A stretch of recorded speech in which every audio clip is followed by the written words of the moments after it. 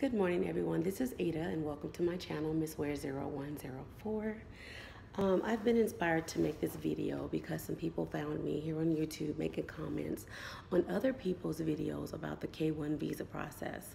Yes, my fiance, well now husband, we went through that whole process. That's done and over with. I will go into detail letting you know everything that you will have to do if you want to do the same thing. If you're living in the United States and you have a fiance over somewhere else.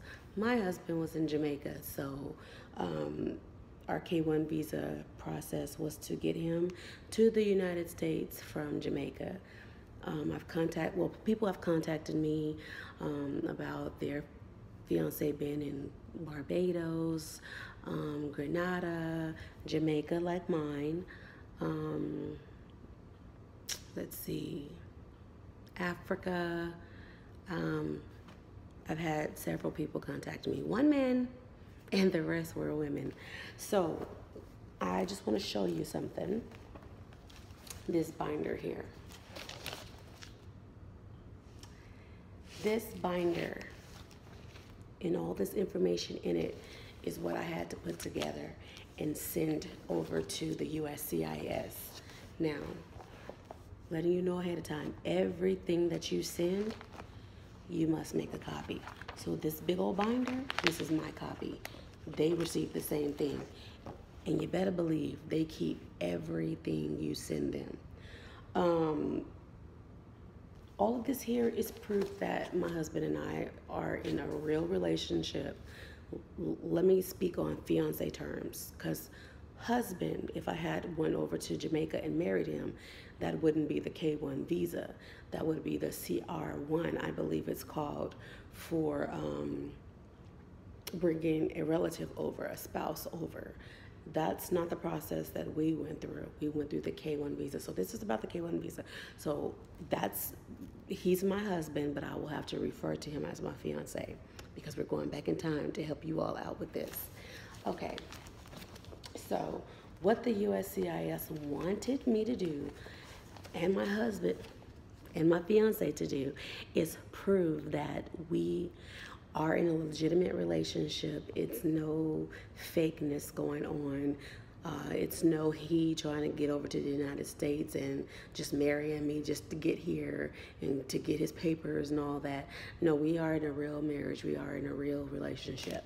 And I had to prove that with all of this. So the first thing they want to know before you even get started with this process is, have you seen your fiance in person? Now, there are people that are actually engaged and they've never seen each other in person. They've developed that relationship over phone calls, emails, video chat, whatever the case may be. But in my case, when I did all this paperwork, put all this paperwork together for the USCIS, I had already visited my fiance twice. And then I went 2 more times afterwards. And then the third time was as he received his visa and I was going to go pick him up, girl, or guy. Okay, so like I said, this binder right here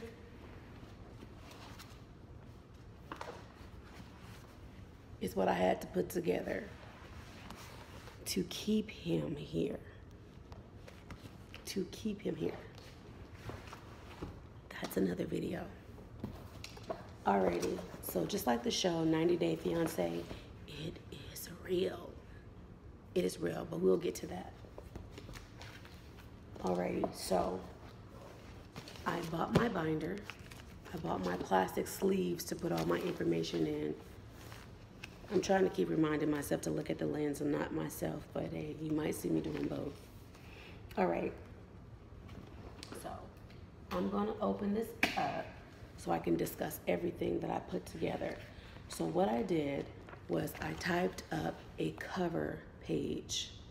Now, this cover page says, this section contains the I-129f cover letter, because I typed up a cover letter.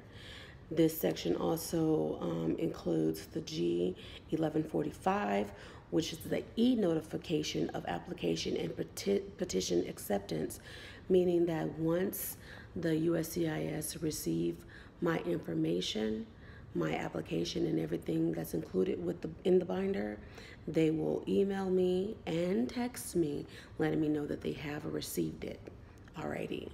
So, and I also received I'll get to it, I'm jumping ahead. All right, so the K-1 visa process is $535.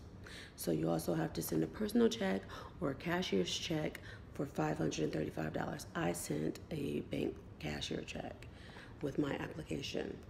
Okay, so also in this section was the I-129f petition for the alien fiancé K-1 visa application. I also included the I-129f supplement, which was part 2, question 34A, which was just a letter explaining how we met in person and what we did. Like, I met his family, I met his daughter. He has 3 children, but I met his daughter on that trip, so I had to talk to them about that and just say what we did. We went to the beach, so on and so forth. The I-134 is the affidavit of support. So when your fiance comes over to the United States, they're not going to be able to work for a good year, just about. Almost, it was actually 11 months before my husband received his work authorization and his permanent residency card, which allowed him to work. So the affidavit of support is to prove how much money you make, because you will have to support your fiance until he or she is able to get a job on their own. Okay. So it says here, and I don't remember doing it, but it says here that I also wrote a letter explaining my affidavit of support. I guess because I had several different types of income coming in, so I must have wrote a letter explaining that. Yeah, I did. I put that here, 2 extra additional letters explaining my additional income. Also, there's another form called the G325A, which is the biological information. You have to print 2 of them. All this information is free. Never pay for any forms. You can get it on the USCIS website for free, and that's uscis.gov. Okay, so the G325A is the biographical information, and I printed it out for me, which I am the petitioner, and he is the beneficiary, along with a passport picture. You will need 4 passport pictures to send them for your fiancé. You only need 1 passport picture to send them for yourself. The more information that the U.S. citizen sends into the USCIS, the better, because that's the least your fiancé will have to take with them to their interview. And this here is my cover letter that I sent to them. And the cover letter is explaining every single thing that's in backside, every single thing that's in this binder. Alrighty, so it will be easy for me to kind of like go through this instead of each page, but we'll see how it goes as I go along in the video and how I feel. Alrighty, so the G325A with the passport photo for the petitioner, which is me, the G325A and passport photo for my fiance. Next, I had to send in, we're gonna send in all this together. So next I had to put in the binder my United States of America birth certificate, my United States driver's license, and let's see, I've been married before, so I had to also send in every driver's license I had showing every name that I've used. So I sent in my driver's license for my current name, and I sent in my driver's license for what my name was before I got divorced. Also, I had to send in documentation showing that I had a change of last name. I had to send in a copy of my social security card, and also I had to send in a copy of my passport. Now, with sending in a copy of your passport, you have to take a copy of the front cover, the front of the book, the back of the book, and every single page inside that passport. They don't care if you've never been anywhere. They don't care if you've only traveled to one side of the country. They want to see every single page. I had 50 pages, I think 51 pages or something like that in my passport. So guess what? I had to send them. 2 of my pages had a stamp in it. The rest was blank. So I had to send them a copy of all those blank pages. They didn't care. They wanted to see that entire passport. Okay, next I sent in, well, not sent in because it's all in the binder. So excuse me if I say that I sent it in, because it's not like I sent all this stuff in separately. It all went together. Okay, so I put also in the binder a copy, and I went down to Jamaica and got all my fiance's information. So I got a copy of his Jamaican passport. Every single page, a copy of his Jamaican birth certificate, and a letter certifying my intent to marry him, and a letter certifying his intent to marry me. So what that means, a certified letter of intent to marry, that is simply me writing a letter telling them that he is my fiancé, my feelings for him, my desire and wants for us together in the future, how we want to get married, be a family, so on and so forth.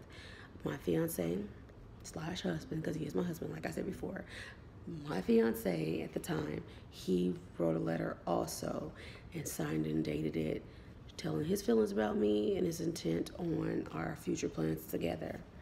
All right, so I had to send in proof of meeting him in person. They want you to have seen each other in person within the last, or shall I say the current 2 years. So if you've seen him 10 years ago and 10 years later you want to marry him, that's not good enough. They want to know that it's legitimate. Why is it that you haven't seen him in 10 years? Did y'all break up? Like, why did y'all? That's just gonna open up the door for more questions. So it's best if you all have seen each other within 2 years. Okay, now for religious and belief purposes, they do excuse, people, because some people, their faith or their beliefs is you don't meet the man or the woman until your wedding day. So they excuse stuff like that. So if you haven't seen your fiancé at all because of those purposes, they'll excuse you not having any proof of relationship. As far as meeting in person, you still got to prove your relationship other ways.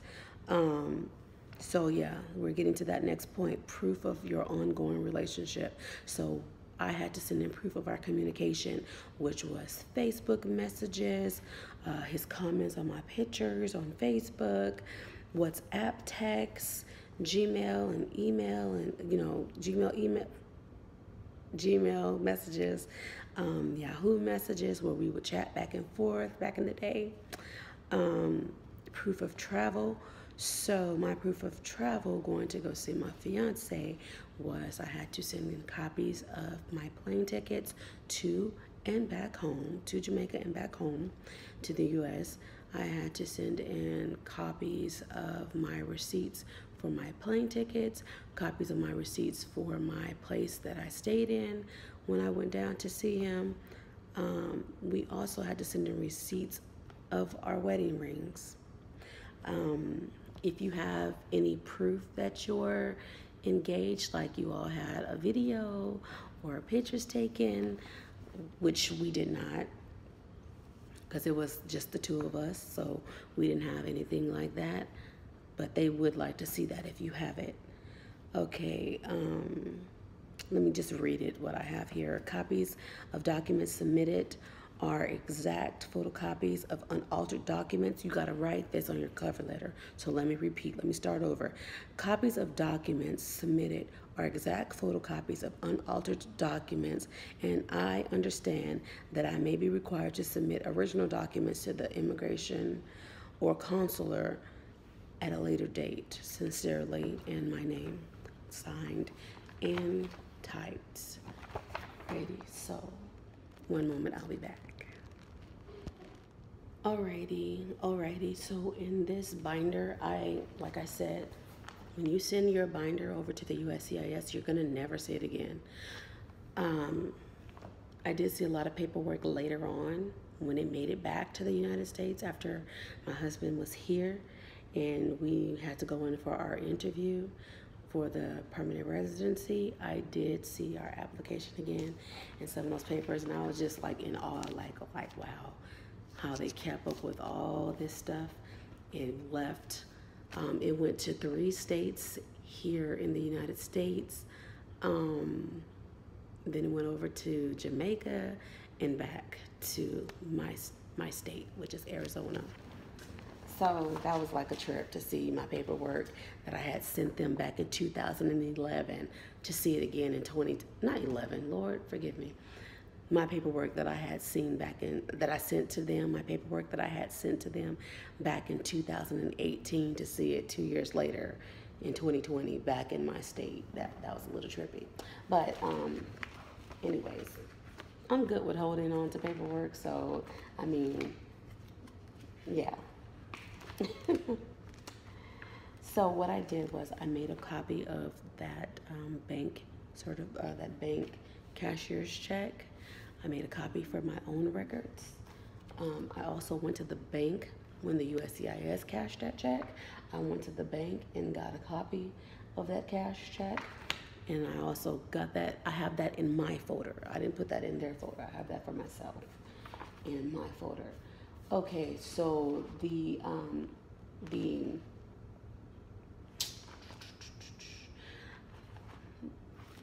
a minute. Hold on for a moment, something going on here. I had dropped my binder the other night. It was on my bed, so I see I have something out of order. So I just gotta quickly put it back in order really fast. Now let me just talk to you about something while I'm doing this. There are some cases where, you know, there's people who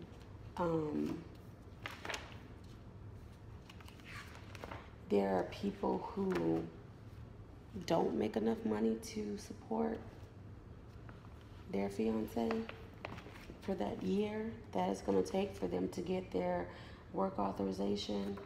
So if that's the case, if you have family that's willing to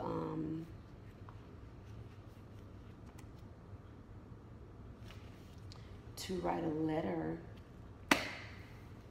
stating that they would help you sponsor your fiance, you can do that, and they would have to be the one to fill out that affidavit of support. But with that being said, some people may be uncomfortable with that because the USCIS does say, one moment. Okay, so there are some instances where a person is not able to sponsor their fiance for that year that it's going to take them to get their work authorization and permanent residency card. So in those instances, if you do have friends or family members who is willing to state that they would be willing to sponsor your fiance for you, which that is rare to have someone be willing to do that. But if they are willing, they can fill out that affidavit of support in place of you for your fiance. But with that being said, let me also state that the USCIS will say that that person is responsible for the non-immigrants. That's what they're called. They're called non-immigrants. That they would be responsible for them for 10 whole years. So a lot of people get nervous when they hear that, and you know, suddenly don't become so willing anymore. So make sure you make enough money for someone who really trusts you and really trusts your fiance and is willing to go ahead and fill out that affidavit of support for them. So the K-1 visa, that form or packet rather is 13 pages long. So when you print it out, you will see all the information that you need to place in there. So I have those 13 pages here. I added all 3 of his children on this application because, you know, I'm willing to take on his children just as he's taken on mine. I have 3 children, he has 3 children. So of course, I would love for them to come here, and they are actually, but we'll save that for another video. Okay. Yeah, I'm excited. I've always wanted a lot of kids. So, yeah. Like I said, in this K-1 visa process and the application, I listed all 3 of his children in there. So later on, after we got married, we can go back and get the kids. But you have 1 year only. And with this coronavirus out, it blocked us. It blocked us big time. With getting his son's visas because they weren't able to go to the embassy for their interview. So that's up in the air right now. His daughter do have her visa, and we're going to go pick her up next week. Alrighty. So after the I-129f letter that I spoke to you about, I see here that I just wrote a letter explaining our relationship, just a paragraph. The second paragraph explaining the dates and what we did on my first visit to see him, my second visit to see him, and my third visit to see him. So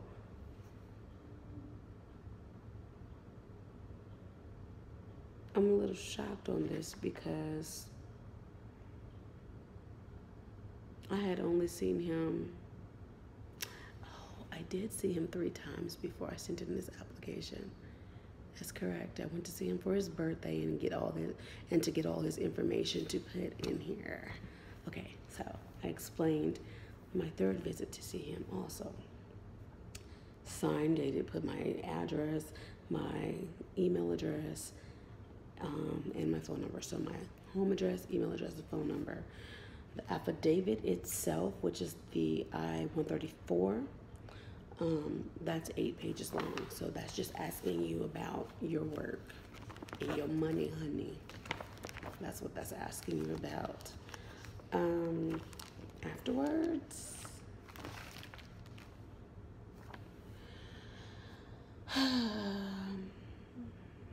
I wrote a letter explaining my income because, believe me, they kept getting it wrong, saying that I wasn't making enough money to sponsor my fiance, and I know I do make enough money, so I was tripping. I guess I do. So I had to, believe me, I'm telling you, this was like 2 months of trying to get them to look at everything that I sent them. I don't just have W-2s, I have 1099s too. Please look at all of that, honey. I make enough money. Alrighty. So if you have to write a letter also and you have somebody to help sponsor you, have them write a letter along with that affidavit of support. All right, so the G325A, the biographical information sheet, that asks you for your name, birthday, your nationality, your previous names, your home address, social security number, your parents' names, what city and state they were born in, or country, it asks about your current husband or wife if you're currently married but you're on a file for somebody else. I ain't judging nobody. Ain't nobody perfect. Anyways, but mine was blank, okay? I was divorced. Okay. moving along, it does ask about your former husband or your former wife or wives. It asks you about your current address and any other addresses you lived in the past. Let's see. It also asks for your address if you've ever lived outside the United States, which I have not. Okay, it asks me about my work and for the past few years. Okay, so for a while I was a stay-at-home mom, so I only had one employer to list. Sign and date, and that was that. Now I had to do the same thing for my fiance, and I had him. That's my other reason. My other reason for my third trip to Jamaica was for his birthday, and also to get him to sign all this paperwork. He has to have his signature on all this. How I told you that we needed to send in a copy of our passport. If it's 50 pages long and it's 50 blank pages, he had to sign all 50 of the blank pages. I can't remember. I think his passport might have been that long too. I can't remember. But yes. Next, I'm at my birth certificate here. So I sent them a copy of my birth certificate, a copy of my driver's license in my current name, a copy of my driver's license in my previous name, a copy of my social security card in my current name, a copy of my social security card in my previous name, my passport, all 50 pages. Also, they stopped stamping my passport when I went to Jamaica. So I only have 2 stamps in my passport. The rest, 3 stamps in my passport. The other 2 trips, they gave me like a little slip with my picture on it. That sucked, because that's the excitement of having a passport, to get all the stamps. That was the purpose of that. Alrighty, I'm back. I had to do some things here and get a little lunch. My husband made me a shrimp salad. Okay. So, I'm sorry, y'all gotta watch me eat.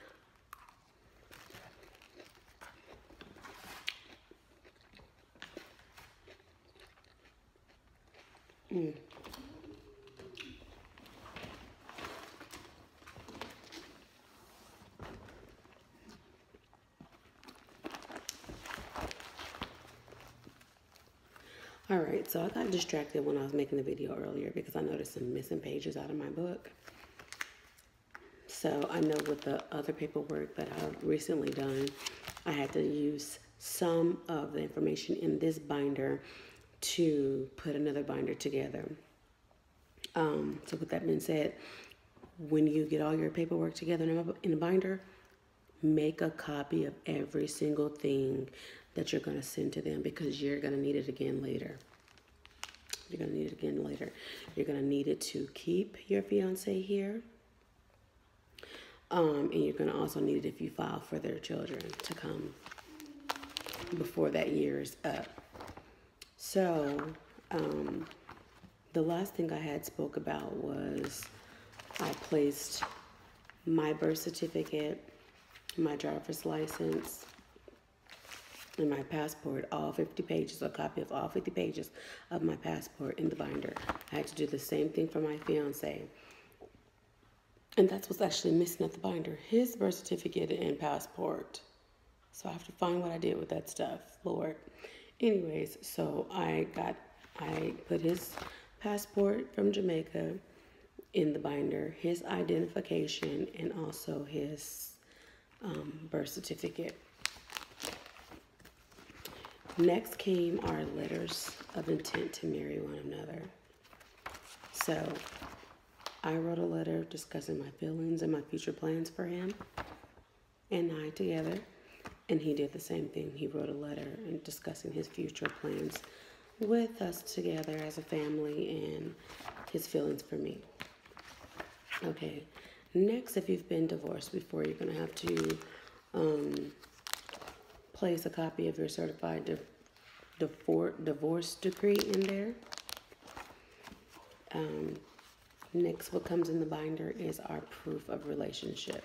So I have a copy of so many of our text messages, our WhatsApp messages, his comments on my pictures, my comments on his pictures, emails. And I sent quite a bit because I think less is better. You know what I'm saying? More is better. I'm sorry. I think more is better. So I sent a lot of information. We knew each other from 2011 as just friends. We were just friends from 2011 until 2017 is when we actually got into a relationship together. So I had a lot of information to send. You know, keep it discreet. If y'all flirting with one another, I mean, that's fine. Innocent, but nothing graphic. I heard they wouldn't like that anyway. I didn't have anything like that to send. All right, so anyways, making myself blush. All right, so yes. So as you see me flipping through the pages, that's how much proof of relationship I have, and I'm still flipping through some. I took screenshots of our WhatsApp messages, just in case you didn't hear me because I'm flipping pages. I took screenshots of our text messages, of our WhatsApp messages, comments that he made on my page, Facebook page, comments I made on his page. I took pictures of our inbox, messages to one another. I'm still going through text messages. That's how many pages. Let me just go ahead and say how many pages of evidence I sent so you can have an idea of what I'm talking about. Because I'm telling you right now, you just send a little bit, you're going to be like, this is not enough. You're not proving to me that you are in a real relationship. So this is front and back. So 2, 4, 6, 8, 10, 12, 14, 16, 18, 20, 22, 24, 26, 28, 30, 32, 34, 36, 38, 40, 42, 44, 46, 48, 50. Okay, so I sent 50 pages of evidence. And let me just show you what it looks like. So it's not like full pages. It's not like I'm telling everything. It looks like this. This is just a screenshot of our... This is when we were on... it wasn't WhatsApp. It was something else, some other app. IMO. Yeah. So I sent some of our IMO messages also. Next, if you all exchange gifts with one another, send proof of that. So I sent receipts for a birthday gift I got for him. I also put in receipts of a gift he gave me. So when I got to Jamaica for his birthday, my very first trip there, he had a gift for me. So we exchanged gifts. He had a gift for me. 3 gifts for me. And I had 2 gifts for him. Okay, so we also sent receipts for our wedding rings. I sent a receipt for a Christmas gift I took down there for him.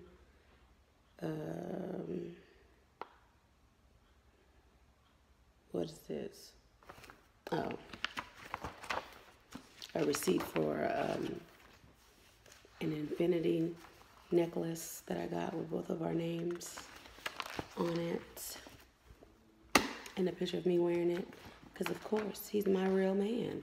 It's not fake. I'm gonna wear him. You know what I'm saying? This is my man. It's my man, Chad. So, yeah. You're not going to just be walking around with a necklace with some dude's name on it and he ain't nothing to you. You know, so I wanted to show that. Like, hey, I got my man name with my name around my neck. He's mine and I'm his. All right, so the next thing I sent was proof of my first trip to Jamaica with the dates. Copies of the airline tickets, copy of the itinerary, and a copy of my receipt for the place I stayed when I was there. Also, pictures of me and his family members that I met. So 2, 4, 6 pages of pictures. My second trip, I did the same thing. And this is what I did right here. Everything has a cover page. Everything in the binder has a cover page. So, Ada's first trip to Jamaica. Ada's second trip to Jamaica. Ada's third trip to Jamaica. Ada's fourth trip, fifth trip, you know what I mean? Stuff like that. And pictures. Receipts for every trip. So, Ada's second trip to Jamaica to see Shimon was on these dates. Here's my itinerary from the airport. Here is my plane tickets. My 3 children went with me. Here are their plane tickets. Here are pictures of me, my children, and him. Here's a receipt for the place that my children and I stayed in. He stayed with us. His daughter came along. Here were pictures of me and his daughter and my 3 children, my 2 sons and daughter. All right, all the way to the day we left. So, 2, 4, 6, 8, 7. So this one I sent 7 pages of pictures. I made them really small. Third trip did the same thing. You get the idea. Alrighty, so second trip when I went down there, no, third, when I went down there, I went with him to get his passport photo so that I can add with the application to the USCIS. I have that receipt in here. And when I got back, I took my passport picture because I couldn't figure out how to get my nose and lip ring out. I couldn't do it. So I had to wait till I get back, till I got back. Okay, so third trip, took pictures. We went to a wedding. I sent those pictures. For myself, I just took a picture of the UPS order when I shipped this binder over to the USCIS. I sent, let me give you a little time frame, a little timeline. Now, I sent the application over on February 28th, 2018. I heard back from them through a text message and an email on March 6th. Did I say February 8th or 28th? It was the last day of February that I mailed it. So it was February 28th, and I heard back from them through a text message and an email on March 6th, 2018. So just like a week later, I not only received a text message and an email, but they sent to me my notice of action, which is the form I-797C. They sent me that already. After you receive that, I'm gonna let you know right now, it's time to chill and just let them do their thing. They're investigating everything. They're investigating you. They're investigating him. They want to see if everything that you've sent them seems legitimate. So you're not going to hear from them for a whole 6 long, dry, anxious months. 6 whole months. I didn't hear anything. Not one thing. Finally, when I did hear from them, it was on September 24th. So March, April, May, June, July, August, September, 6 months. Like I said, September 24th, they sent me an email saying that the USCIS had approved everything and they were going to send it over to another state to the National Visa Center. And I needed to wait for them to tell me what was what. So it was a whole month later that I heard from the National Visa Center saying, okay, everything looks good. We approved it as well. Now we're going to send your information over to the U.S. Embassy in Jamaica. And that's what they did. At that point, I never heard anything else from them again. I didn't hear nothing. At that point, they started contacting my fiancé. So they started telling him everything he needed to do. And what he needed to do at that point was get onto a website to get his DS-160 number. He had to also go and get his medical exam. He had to go to the police station and get a report stating that he's never been in trouble, never been in jail, nothing of the sort. And he also had to get a letter of impediment, which means that he had to go to some building in downtown Kingston or uptown Kingston, I can't remember which, and get a certificate. It was an actual certificate showing that he had never been married before. Never been married before.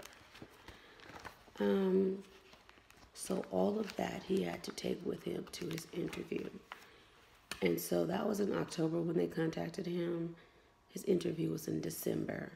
So after his interview, I guess they overlooked some of the stuff in my binder. So they contacted him, telling him to tell me that I needed to resend that stuff back to them. So I had to email that information back to them, even though it was in the binder. I just bit my lip and sent it because I wanted my man here, you know what I'm saying? So, yeah. After that, they contacted me and told me that they were not able to give him his visa because I didn't make enough money to be able to support him when he came over to the United States. And the United States don't want anybody from another country coming over here and living off of government assistance. I'll let them know, hey, I don't live off of government assistance, and he's not going to have to either. And you're not looking at all my information because I make enough money to sponsor him.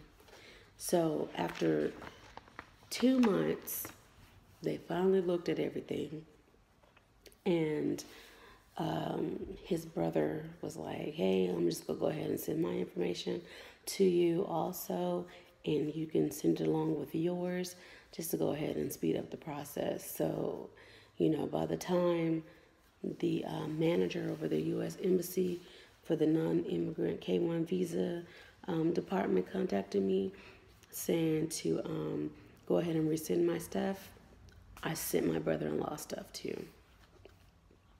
So it was March when my fiance received his visa, and honey, I still remember. That was on Friday. He didn't get the email until it was later. Whew. He picked his visa up Monday morning. 2 hours later, I was in Jamaica, girl, getting my man. I was in Jamaica picking him up. Okay. Let's see what this is. Okay, this is the letter from the National Visa Center where they contacted me. They were in New Hampshire, where they contacted me and said that they were sending everything over to Jamaica. So then, yes, at that time, your fiancé will have to go to a website, and you'll get an email with all that information in it, telling you to complete the DS-160, to register online for the interview, and pay your $265 interview fee. Also, schedule your medical exam and gather information that they need from you, which is passport photos, birth certificate, marriage certificate, which we didn't have because we weren't married yet. We were trying to get married. A police record, like I said before. Evidence of support. I think they asked me for that again. In medical examination. So, with that being said, he got his visa, and he was here with me, child. He was here with me, and he's still here with me. And I'm happy. I'm very happy on the decision that I made to be with him and everything. So later on, when I get a chance, I'll go ahead and go through the whole process of getting your permanent residency card and your work authorization card, which I'm telling you, you have until the 3rd month to file that out, to fill that out and send it in with that fee. Girl, child, they want money for everything you do. But if you want your man or your woman, it's worth it, child. But anyways, you have 3 months to plan a wedding, to get married, and to file for their work authorization and permanent residency card, or they will have to go back to the country they came from. So, child, we was moving like a bat out of age, getting that stuff done. All right, so I hope I didn't, I'm just looking through here to see what I got up in here. So, I hope this was informative and I didn't bore y'all head off, because I'm doing like 100 million things at once. I have all my yarn over here ready to crochet. I have my lunch here. I need to go grab me a drink out the fridge. Yeah, and I'm doing this video in segments because I'm at work and I still have my client that I need to tend to. So, yeah. So if my video looks a little choppy, that's why. And I'm trying to figure out what happened to them missing pages in my book. I don't like losing anything. All right, so I'm going to go ahead and let you all go. This is a Friday. This is July 10th, 2020. Enjoy your weekend. God bless. Be safe out there with that COVID.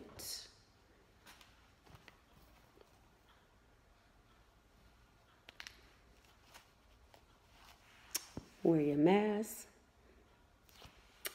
Love, peace, and happiness. All right, I'm going, y'all. Take care of yourself.